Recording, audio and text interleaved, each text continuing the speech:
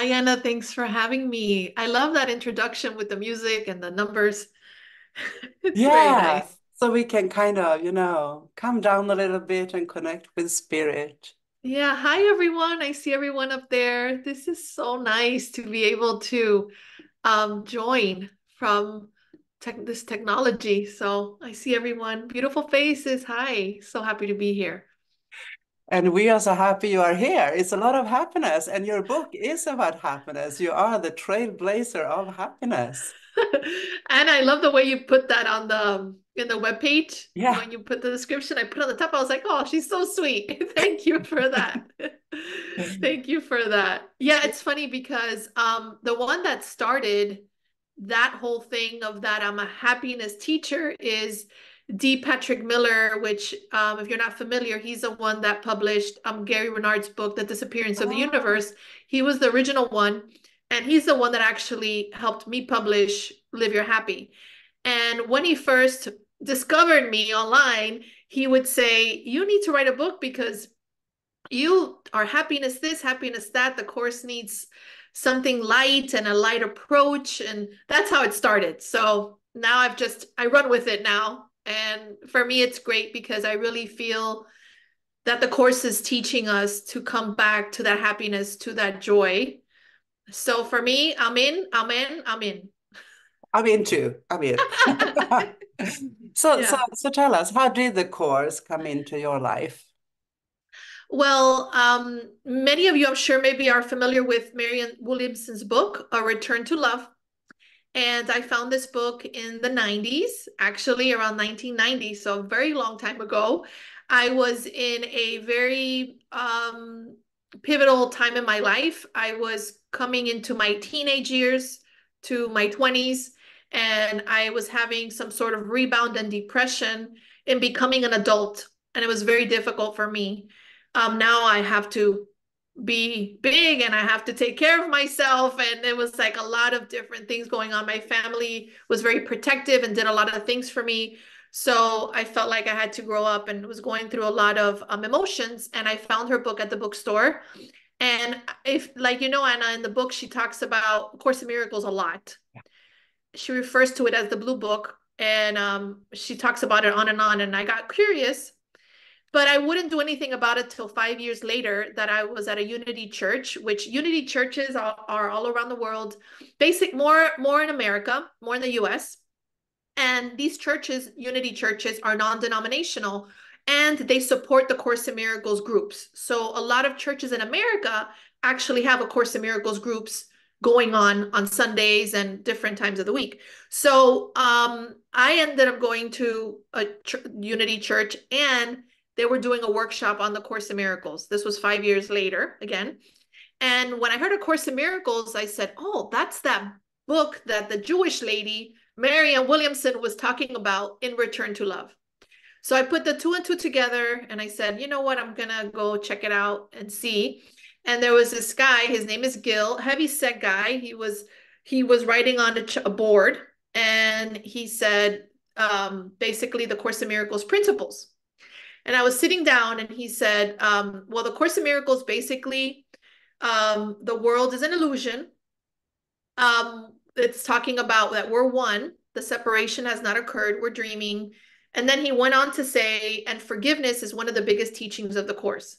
And what it teaches is that all that you should remember is the love that you gave and you received. All else is an illusion. And he said, nothing can really ever happen to you, and then you're never the victim of the world that you see. And Anna, I fell off my chair. I was like, what do you mean? What do you mean that this is an illusion? What do you mean that?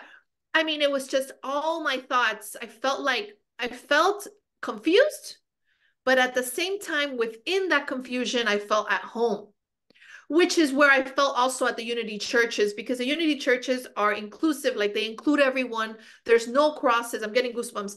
There's no crosses on the wall because they don't want to just focus on the crucifixion of Jesus. So the church per se, Unity, is like that. And then I was in a Course in Miracles group and I felt at home. I was like, even though I don't understand nothing about this, it feels like my path. And that was in 2005. Then I would go on to go to a Course in Miracles group there every day. Not every day. It's like, I think it was every Tuesday, which I loved. And then I would begin to studying it on my own and having a lot of difficulties practicing it, and most importantly, living it. This is why, as a teacher now, Anna, I'm very adamant about the practice and also helping people where I struggled, which is the complete application without reservation or any more exceptions, which was my issue. So I would go on to study the course by myself, and then around 2012, I would say maybe between 2009 and 2012 is when I would become and get this download to be a teacher of God. And that's when it all began for me. Wow, we are also all into the practical implications to actually live A Course in Miracles. So tell us more about happiness and the course and the practical application. Well, first things first is I want to let everyone know, and I'm sure you all know this, I'm just reiterating it, is that God's will for us is to be happy, and it's said in the lessons. There's no coincidence that in lesson 101, it says God's will for me is perfect happiness. And then it says, lesson 102 says, I share God's will for happiness for me. Then it says, lesson 103, God being love is also happiness, right? So, and then it says 104 says, I seek but what belongs to me in truth, which is that inheritance, which is that happiness. So what is that trying to tell us, Anna, is God's will for us is happiness. And these are just a few lessons, but there's so much to be said about joy and happiness in the book. And I really wholeheartedly believe that that is really our true nature, like love is. And it's something that's always there. We just forget because we believe in the separation. We believe in the illusion. And we're always in that light, that happiness is that light that we're always there, and it's secure and we're so taken care of. And it's that light that we have and that connects us to God, in the sense of when we remember that happiness, when we come back to our true nature, we're just reliving and experiencing that we're still in the mind of God. So I feel for me, happiness is the closest way that we can experience being in the mind of God in the world of form, right? So we use that joy, that happiness as a memory of, okay, we've never left the mind of God. This is not real. This whole illusion is not real. God, I'm still in the mind of God. So in regards to happiness in the sense of the Course in Miracles and how to practice it, for me, I didn't understand why, Anna, and maybe some of you can relate to studying the course and not being very happy, right? Not being, still struggling, probably not understanding, and not feeling that joy and happiness that the course is talking about. Okay. Can any of you relate to that? Okay, good. Me too. So that's the beginning part. What I realized is through my journey of the course, I did see my inconsistency of intellectually knowing things, feeling really good when I was in a group, but then not wholeheartedly applying it in the world, because it was like a blind spot. It's like when you can't see the car in the mirror while you're driving, it's like something it's so unconscious. You have this willingness, you want to wholeheartedly be happy, but unconsciously there's something there that you are not fully living it, and that you are making exceptions and compromises. What does that mean? It means the course is saying I am love, and you're saying I am love, but then you go into your life and you're looking for love outside of yourself, right? Or I am abundance and I am perfect child of God, but I'm worried about money. And I believe that abundance is money, instead of remembering that abundance is I am as God created me. So this inconsistency, Anna, of reading it, doing the lessons, kumbaya all day long, doesn't get us anywhere, it's fine, but we need to begin to be very, very focused and with a lot of intention to apply it. But most importantly, one of the biggest things is you want to begin to forgive even if you don't want to. You know, there needs to be that wholehearted commitment to want to forgive, even though it's hard, even though you don't want to, even though you want to be right. You want to say, not say to yourself, I'm done with the procrastination. I'm done with the littleness. I'm done with this excruciating pain of holding on to being right or believing that the problem is outside of me. I'm done with this victimization, and I want to wholeheartedly begin to forgive in all areas of my life, even though it's hard, even though I don't want to. And I have to say that this takes something, Anna, and sometimes it isn't pretty and it doesn't feel good. And at least that's my experience. Okay. That's why I've learned to be comfortable with my feelings of inadequacy, my feelings of sadness, my feelings of depression, whatever feelings I may be having. I've learned to give myself grace and not to judge it. And there's nothing wrong here. Okay, there's nothing wrong. I mean, we're in a world of bodies, Anna. Some days we're going to wake up really good. Some days we're going to wake up not so good. It depends on the mind. It depends on the stars aligning and the this and the that and the Mercury and the moon and the all these things. What you eat, right? There's all this stuff that's going on that we're going to be fluctuating in our energetic field and how we're feeling. So what we need to do is, for me, how I come back to the happiness is, first of all, to have acceptance, right? To have that grace with myself, and that there's nothing wrong here. You know, the course is teaching us, I don't know what anything means. Everything is the meaning I give it. So you want to start to be more of a mind of a little child and more of, you don't know, we don't know. Maybe the way you're feeling is exactly perfect for where you are actually taking yourself and where you want to be. So that feeling of inadequacy, that insecurity might be actually a stepping stone of something that you need and want. So the judgment goes away. So you want to begin to stop judging yourself and others and begin to see life in a more neutral context. Happiness is something that is innate in us, and it's something that is very natural, actually, like love. Just like, but the thing is that the world has taught us, Anna, that fear is normal and that happiness isn't. If you tell someone, can you be fearful 7 days a week, 24 hours a day? Somebody will probably say, yes, that's normal. If you say, hey, can you be happy 7 days a week, 24 hours a day? Is not normal, right? So what's happening here? What's happening here is that there's lies going on. This is the lie that we tell ourselves. Happiness can be very normal. And it doesn't mean that you're at a 10 rah, rah, rah, every day, but that inner contentment can be there more and more and more often than not. Okay. So I always say we're under the happiness umbrella, which is in the mind of God. In that happiness, that is our inheritance. That's what connects us to God. That's our true nature. And what happens is we leave the umbrella, which is always there, and we start to believe our thoughts. We start to believe our littleness. We start to have grievances. We judge.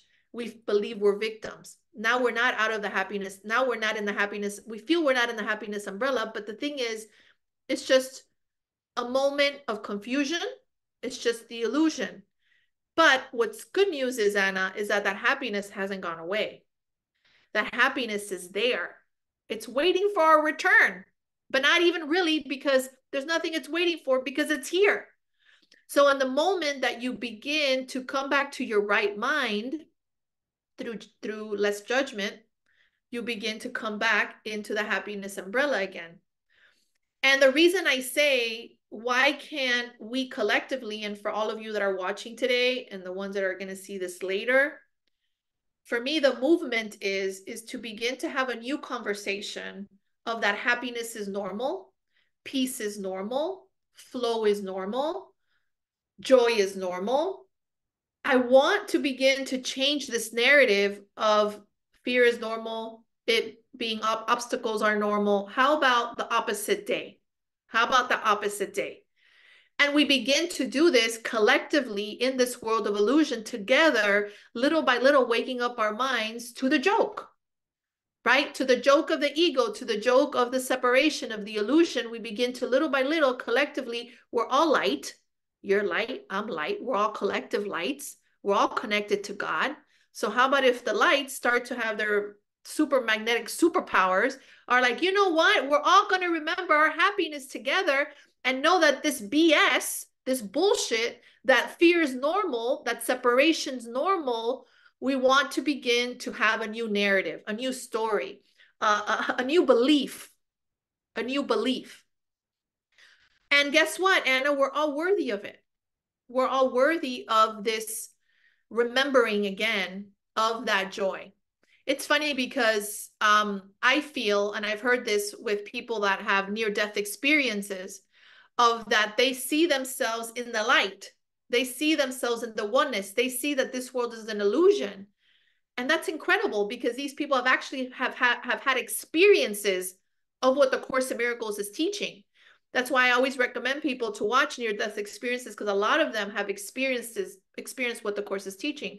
I just saw one recently. His name is Andy Petrol, and I'm actually just spoke to him the other day, and he was saying that joy, he was talking to the light, and that the light was going through his lifetimes and telling Andy, Andy, look how you made this so real.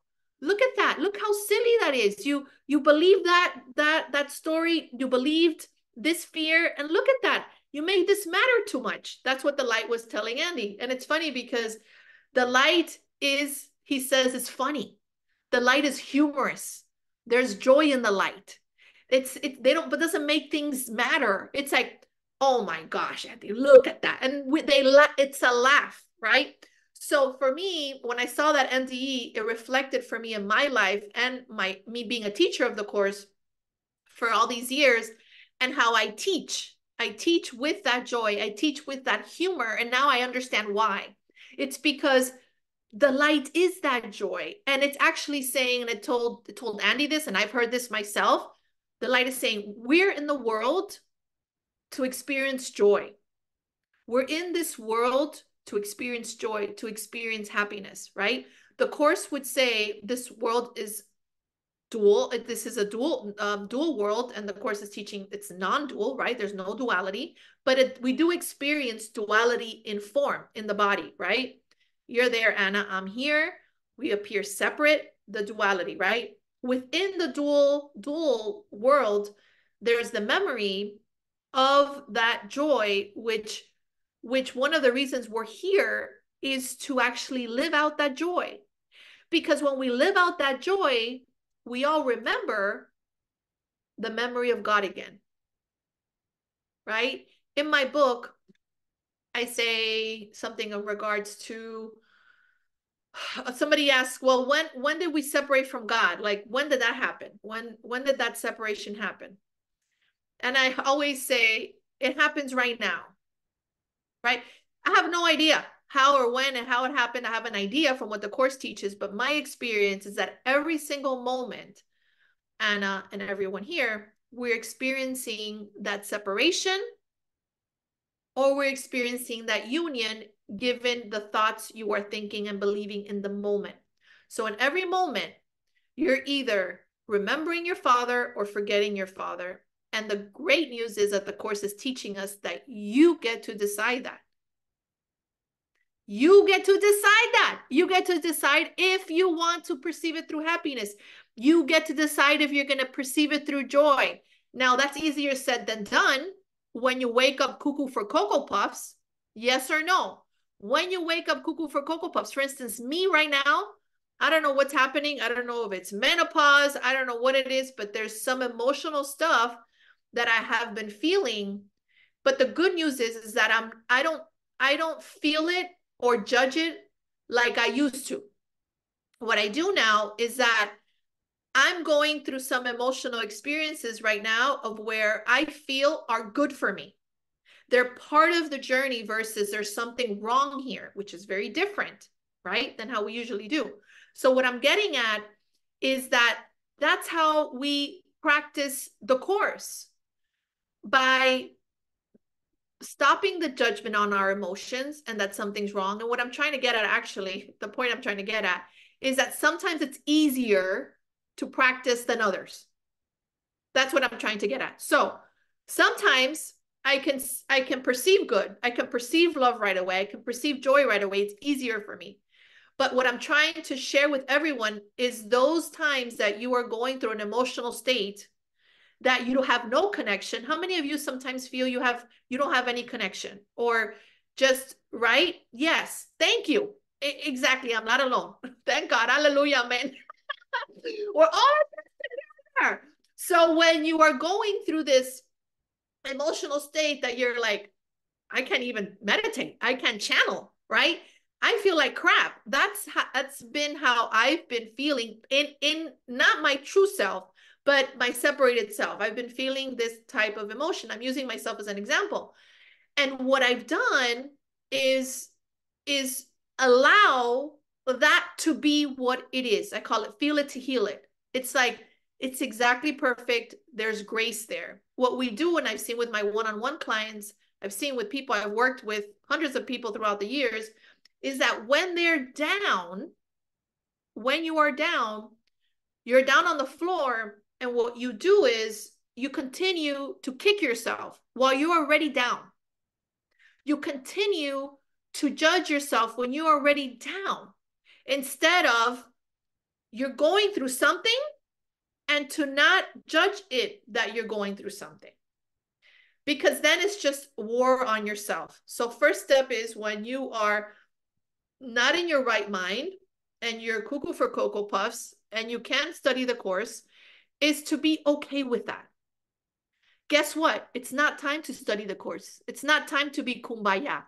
It's time to cry. It's time to have tea. It's time to get, give yourself a foot massage. It's time to go around the lake and walk or meditate. It's time for no Course in Miracles. Maybe you have to work. It's time to work. It's time to do your best. It's time to get through the emotions. When you get through the emotions, when you accept the emotions, it's like a wave. It's like and down, right? It's like you want to accept the emotion, because then you're going to begin to have a point of where you are going to have clear waters. You're going to feel better. But I want to start to share and everyone know that it's okay to be a hot mess, right? A hot mess means you're crazy. It's okay to be a little kooky and crazy. It's all good. That's part of the healing too. And when we come to that happiness is when we start to accept it, we come back to presence. And we also have the knowledge of, how do we not know that this isn't the best thing ever? How do we not know? And how do I know it's not the best thing ever, that I'm having some hormonal cuckoo-ness right now in my life? How do I know? How do I know it's the best thing ever? Is because it's what it is. That's how I know it's the best thing ever, is because it is what is happening. The more that I don't want it to be, the more that I want it to be different, the more that I want my not that I'm depressed, but the emotions to go away. But I'm speaking in general, the more that I want to not be depressed, the more I don't want to have anxiety, the more that I don't want things to be the way they are, we lose. I lose, you lose, and guess what we're doing? We're trying to play God. We're trying to play God. We're trying to replace God, because we're saying, if this wasn't like this, I would be happy. If I didn't have this situation, I would be happy. And what we're doing is we're not trusting. There's no trust there. And we're not allowing God to be God. We're more righteous than that. So we need to begin to trust. We need to begin to understand that there's a reason for everything, even though it's super uncomfortable. It's part of the journey. It's part of the ride. It's welcome to the world of cuckoo. This is the illusion. Energetically, as souls, we've chosen to be in form. So now that you've chosen that, I invite you to begin to take responsibility for that choice and begin to do the work. What does the work look like? If I want to just wrap it up here, what does it look like? Stop the victimization. The problem is not outside of you, never has and never will be. The problem is always in your thinking and believing, which is why the workbook lessons are so powerful. What you're thinking and believing about any given situation is giving you your experience, not the person, not the place, not the thing. Second, you begin to practice non-judgment. Non-judgment to the max. Guess what is non-judgment? Non-judgment is forgiveness. It took me like 20 years to understand that. Forgiveness based on the course. If there's anything you could take away today, don't make it complicated. It's non-judgment. It's neutralizing things. It's coming back to the mind of God, seeing things neutral. That is what forgiveness is. In a nutshell, I wish somebody would have told me this a long, long time ago, but I wasn't ready for that. I wasn't ready to understand that. And the third thing is that first thing, knowing that the problem is not outside of you. Second thing, the letting go of the victimization, the non-judgment. And then lastly is to begin to integrate that, knowing that now, the best you can in your life. The best you can. The best you can in your life, integrating that. So I'm going to allow now, because I've said a lot of things, I'm going to allow Anna to sit a little bit, and then maybe anything that's coming up or anything you want to share in regards to what I said. I think that would be a good time to pause now. So I could drink some water. Absolutely. Thank you so much. So I definitely hear the practical application of the course in your teachings. And I'm curious, do you still study the course? Do you still do the lessons? What does a usual day for you look like with the course? I have to be quite honest. I don't pick up the course as much as I used to. I feel like the first 10 years of my life, I was in the book. I also went to ministerial school based on the Course in Miracles. It's called Pathways of Light. That's how I became a minister. And through those teachings for 3 years, I had to really study the course and meditate for 3 years. After I became a minister, and then I began to teach it. I do read from the course for teaching purposes, but you wouldn't find me right now going over the workbook lessons, at least not this year. I do refer to the workbook sometimes, but I'm not avidly reading it anymore. I've done it for so long. Now it's game time in the sense of applying it. It's so good to have it on hand for reminders and everything for me. I do tend to now listen to other things that support my Course in Miracles journey. One of them is The Way of Mastery. I like reading that in the morning, channeled by ACIM. It has a lot of course principles in there. I also really admire Byron Katie, the teacher. I feel for me as a course teacher, as a course student, I have found her work to be very profound and helpful for the understanding of forgiveness. What that means is that her 4 questions, when you ask these questions, that is her teaching, I feel that you're able to have the experience of forgiveness based on the course. I feel that it brings you there. So I'm always one to see modalities that work. Not necessarily is Byron Katie a course teacher. It doesn't matter. There's no judgment there, because we're all in this together. At the end of the day, we all just want love. We all just want to come back to the mind of God. So I always share with my community work from her, because I feel that it helps the course student understand forgiveness in a way that it's not easy to understand just studying the book. It gives you an actually experience of it. So the first question is it true? The second question is it really true? Asking about your thoughts. The third question is, how am I with the thought? And when you go to how am I without the thought, there you're back in the mind of God. Right there, you're back in the mind of God. Right there, you're in the non-judgment. Right there, you're in the forgiveness. This is why I love her work. So that's what I'm doing nowadays, Anna. What I do is I don't have something. I go through seasons.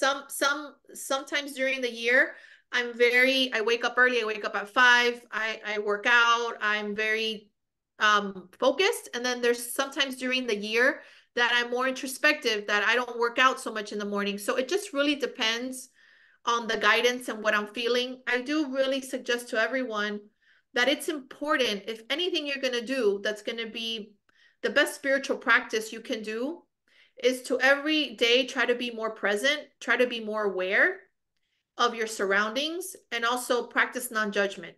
That's the best spiritual practice you can have. You can skip the morning, the evening routine. As if you practice non-judgment, that's everything. Wonderful. It's so funny you are mentioning the work. I'm teaching the work this weekend. Yeah, together with Right? the Course Americas. Yeah, I'm a long-term student Amazing. of Katie. Yeah. Oh, I didn't know that. Anna, are you a No, facilitator? I used to be. Now I'm just teaching it in the context of A Course in Miracles Got because of the it. reason you just said. Yeah. Amazing. So you know what I mean. I do, definitely. And that was one of my questions because when you talk about fear and how we accept fear as something natural, I can feel how afraid I am. I don't know who I am without fear. The fourth question, who am I without being fearful? Could you speak a little bit to that? To just let go of the self-concept of being afraid and a victim and a world that could, hurt me. Who Beautiful. am I Yes. without that? That's such a great question. And maybe this will answer it and we can go over it a little bit more. But what's coming for me is yes, it's not to be happy with the fear. The thing is to be accepting of it. Yeah, Right? So, and that's the hard part. It's the non-judgment of the fear, right? So it looks like this. I don't know, for me, it's funny because let's say it happened to me a few months ago and I saw it in action. I was sitting on the kitchen, my husband was there. He said something, I can't remember what it was, but it kind of brought up emotion in me. I felt abandoned. I felt sad after he acts like that, right? So I felt it. I was sitting there.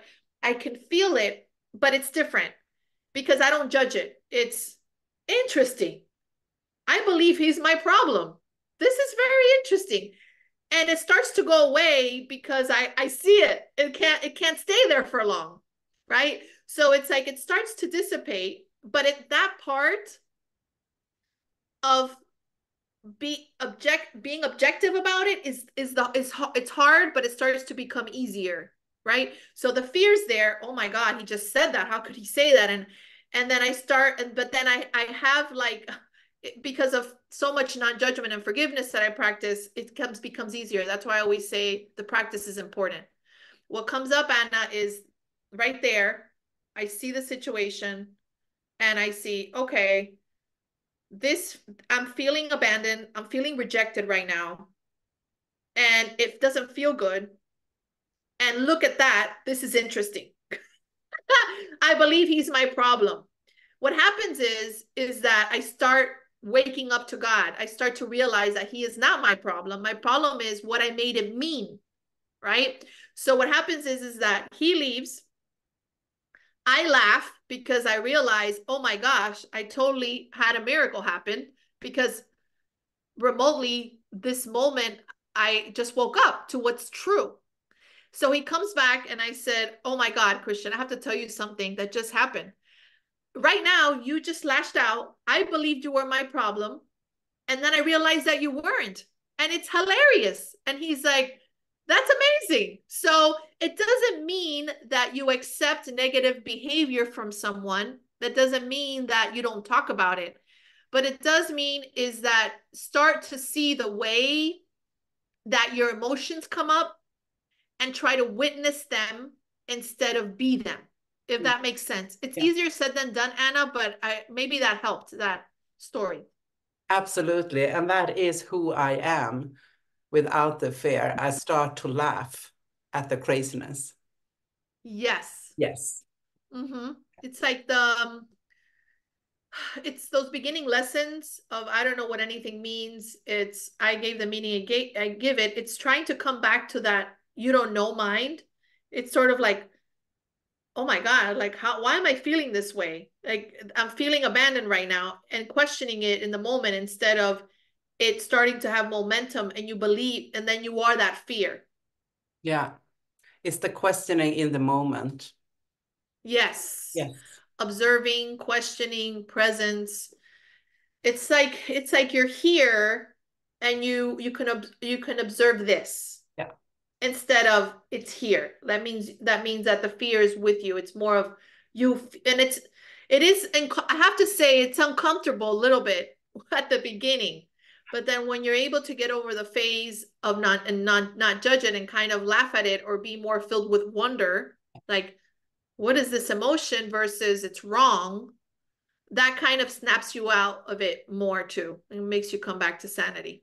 Yeah. And get to know oneself in that identity, the one who actually observes it and are willing to see it in a different way and laugh at it. Yes. Yeah. Yes. Does your husband also study the course? I actually met him at a Course in Miracles retreat. I met him at a Course in Miracles retreat. I met him in 2017 in Los Angeles. He was a volunteer at a retreat. It was, ironically enough, Anna, called the Happy Dream Retreat. Yeah. And I was one of the speakers along with other teachers. It was like five of us facilitating, and he was a volunteer there. And we had a connection at the retreat, a more friendship connection. My book, Live Your Happy, was coming out. This was February of 2017, and my book was coming out in March. And he's very computer savvy and very good with marketing and everything. And I feel Spirit brought him because Live Your Happy was coming, and I didn't know how to promote it. And he was the one that helped me to promote it. He ended up saying, why don't we go on a book tour with your book, which I thought was insane. Insane. You know how expensive that is. He's like, let's go on a book tour. Let's go around the world with the book. And funny enough, and I met my husband February 2017. He ended up he's German, so he lived in Germany at the time. And we ended up feeling very guided by God to be together, even though it was going very quickly, because in April, so we met February. In April, he asked me for marriage. And then in a week later, May 6th, we got married. And then in July, we got pregnant. So it was a very fast coming together. And I still look at it, when I look at it now, it was so guided by God. This is supposed to be, there was no yes or no. It was just, this is going to be our journey together. And him coming into my life was interesting because my book, Live Your Happy, was born. And he was an integral part on getting it out there. He's also a very integral part in me being a teacher because he's constantly helping me to do things, to do classes. He's constantly helping me with the technology. He has his own business as well, but he's not afraid of my light, which is amazing. He's not afraid of my confidence. He wants me to be more there. He's like, please, let everybody shine your light, do it.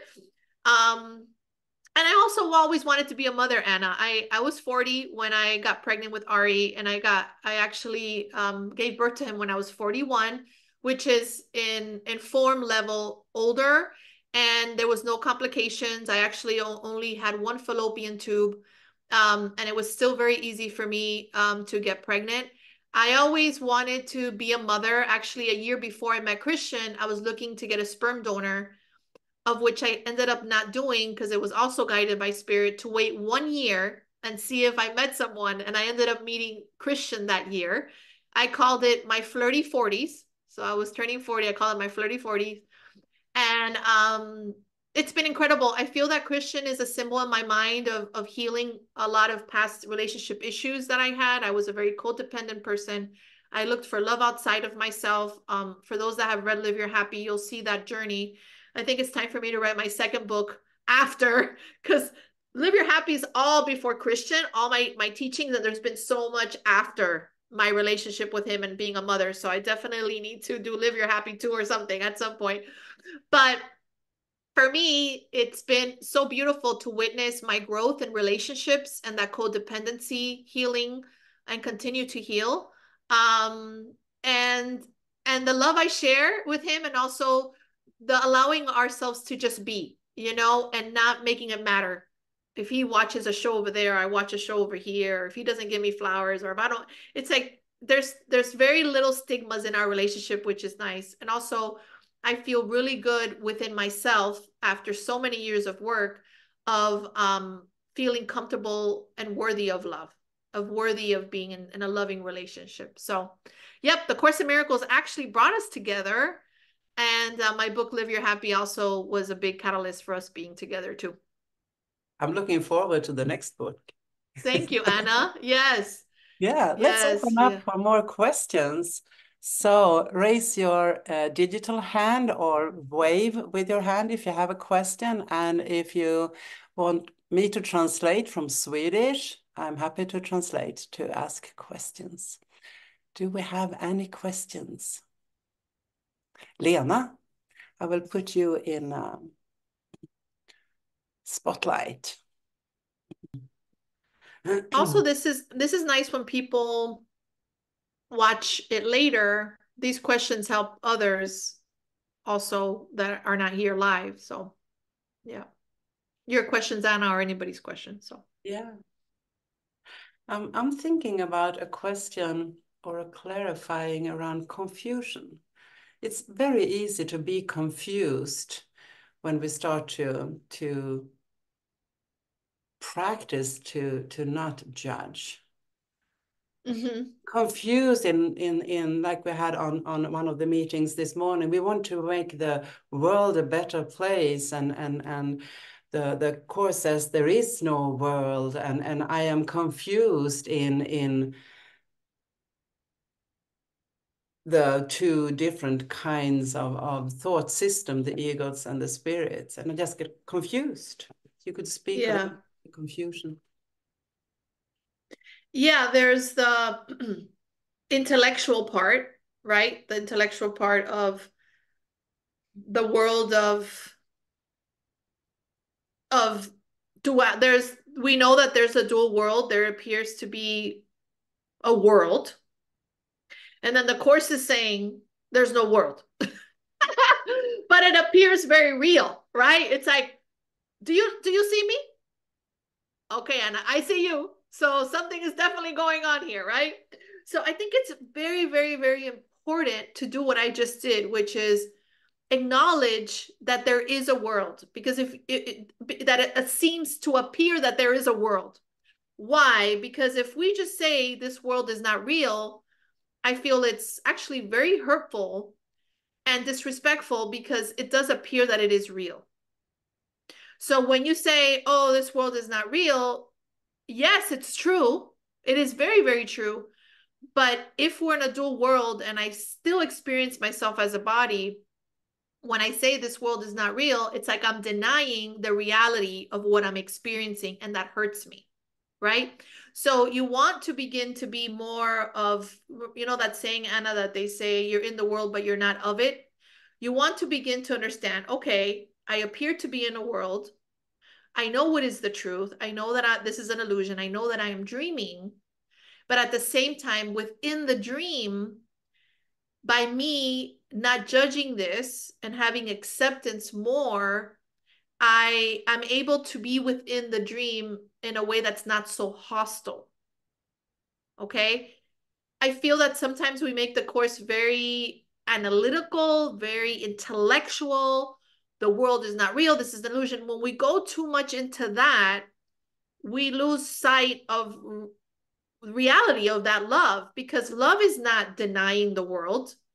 How could you deny the world when you wake up every morning and you brush your teeth or you go to the bathroom? I mean, it's just we experience ourselves as bodies, so let's work there versus trying to deny it because that hurts. So when we want to make the world a better place, when we want to help the suffering, when we make the world war real, when all that stuff, that's very worldly stuff, right? And there's nothing wrong, to your question, Anna, there's nothing wrong with wanting to help in the world. There's nothing wrong with wanting to be kind or help in any type of thing. There's nothing wrong with that.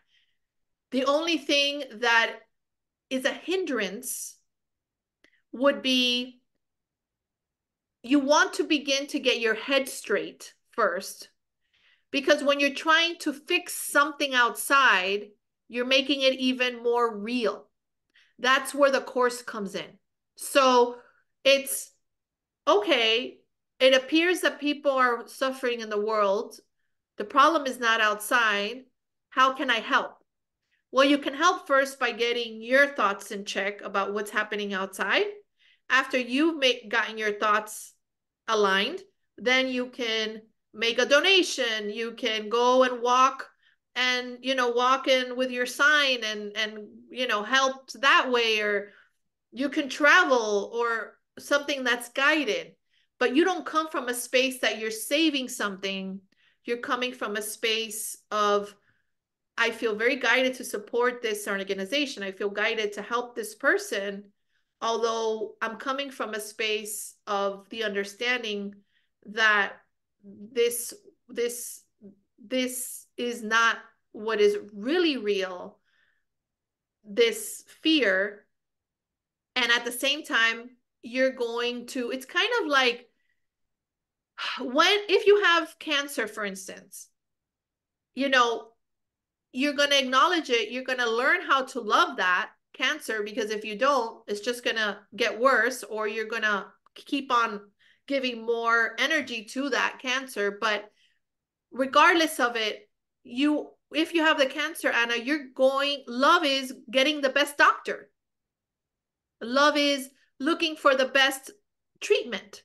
That's what love does. It doesn't mean that we don't do something in the world. If we don't do that, that's not very loving. I mean, even the whole context of the story is not very loving. So if you follow the guidance of taking the course literal, like this world is not real, so I'm not going to look for a doctor, well, that's insanity. That's not love. That doesn't even feel loving.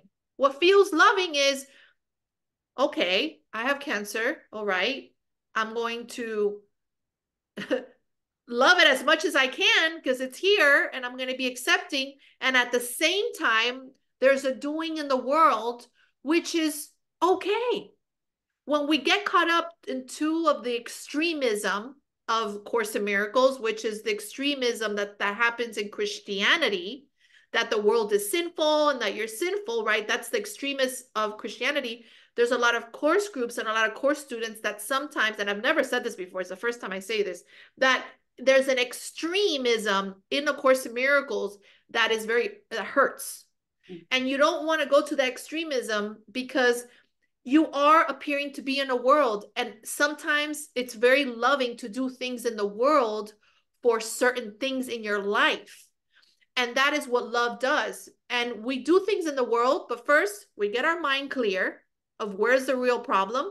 And then you want to go out in the world and you get the best doctor, you get the best thing that you need so that you can be okay. Does that make sense? That's the first thing I've said, that, Anna, the extremism in the Course of Miracles. You guys brought it out. I don't know why, but there it is. There it was. Thank you for the answer. And it also means that kindness and loving actions and medicine and medication and everything is just fine. Yes. Yes. Yes. Yes. You got it there. It's fine. It's, again, letting go of the judgment of Yeah. that, Yeah. it's like, and being grateful that the medicine's there, or whatever Yeah. that is there, again, it's letting go of the guilt of being in this world and functioning in this world. And it's okay. It's okay to take the medicine. It's okay to whatever it is, without, as long as it feels in alignment to you and your true nature, I feel that you want to do things in form, and that is very loving. Yeah. That is a very loving act, because God's will, again, going back to the beginning, I share God's will of happiness for me. God being love is also happiness. I seek what belongs to me in truth is God wants his children to be happy. So if his children want to do something in the world, I'm sure that a loving father is not going to be upset about that. So that's why we want to gauge what we're doing in the world and not become so extreme in extremist ACIMers. Don't become such extreme or ACIMers, because it's too much. It's like being extreme Christian. Anything too extreme, it's not love, you know? Loco. It's loco. Loco. Loco. Yes, Ana. Muy Yes. loco. Beautiful. Thank you so much, Maria. Thank you, everyone. Could you stay? I have another question that is just for Yes. you. Yeah. Yes. Yeah, sure. Thank you, everybody. Bye, Thank you. everyone. Have a beautiful day. And I hope that everybody found this helpful, and everybody watching on Facebook and YouTube. Much love. And remember, practice the non-victimization, practice the non-judgment, and then forgive even if you don't want to. And just remember, you have everything and you lack nothing. Ultimately, you have everything and you lack nothing. So, thank you, everyone. Beautiful.